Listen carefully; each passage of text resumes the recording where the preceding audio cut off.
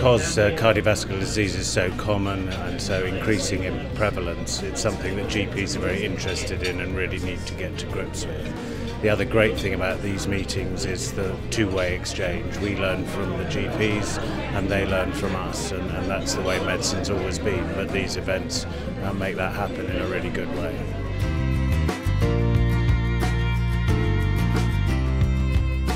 The event, I think the topics were very good and the consultants were very much, they were not academic, they were very practical. And now I feel much more confident. When I go back, I'll put what I learned today into practice. I thought today's event was fantastic. It was a great range of speakers. Every topic that I think you would have wanted covered in cardiology was here, and the talks were really targeted at general practice.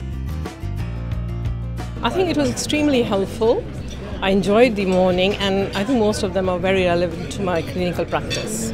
Today's world is increasingly impersonal, so it's really good to be able to get to meet colleagues face to face and to see people that refer you patients, so you can actually find out who they are and interact with them.